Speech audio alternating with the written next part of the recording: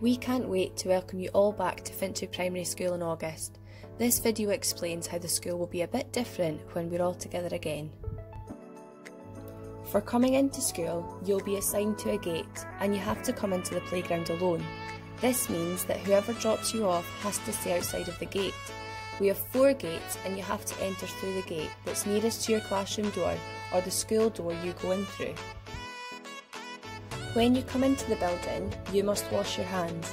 You must also wash your hands before you leave the building, as well as different parts throughout the day, especially before and after you eat.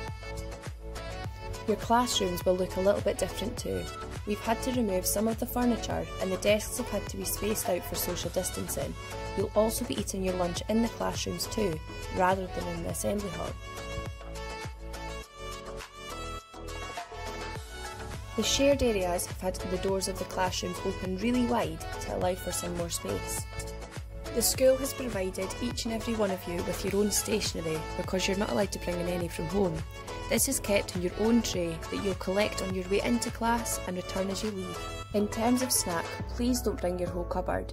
You only need some water and 1 snack to last you, as you're only outside for 15 minutes at break time. The water fountains are out of use, so please bring enough water to last you throughout the day. Over lunchtime, you're not allowed to leave the school, so you must bring a packed lunch with you or be a school dinner. School dinners will not be hot meals until October, so you'll be provided with a packed lunch instead. If you are in primary 1 to 3 or are entitled to free school meals, then a packed lunch will be provided for you. Due to social distancing, we are not all allowed to be outside at the same time.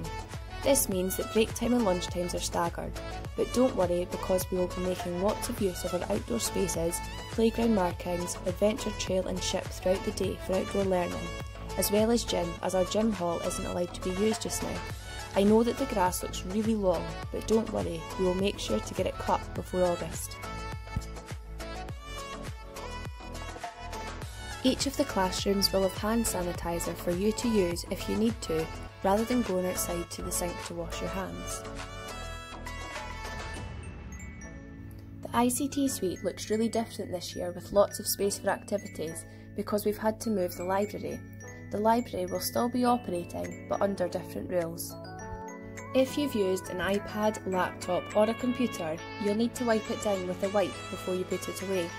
Make sure that only you're using the wipe on the equipment that you've been using and you pop it in the bin straight after you're finished wiping the equipment down.